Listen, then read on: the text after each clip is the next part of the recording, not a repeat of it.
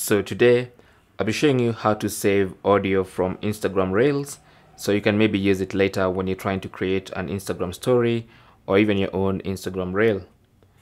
So when you find a reel like this and you want to save the audio, then simply tap on the audio icon in the bottom right corner. You can see this one right here below the three dots, this one right here. So tap on that. That opens the original audio page where you can actually go ahead and see other reels with the same audio. To save this audio, simply tap on the save button at the top there. So tap on that.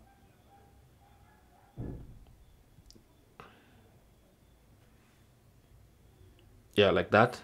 And as soon as it turns black, it means that particular audio has been saved.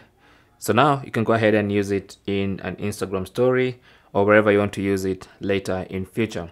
But that's basically how to save audio from Instagram Reels.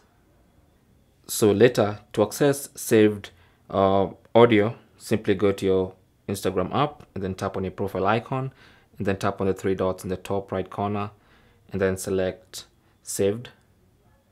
And you should have a section for posts and audio. So tap on audio and you should see your saved audio there. And that's basically how to save audio from Instagram Reels. Thanks for watching. Leave your comments and questions down below and good luck.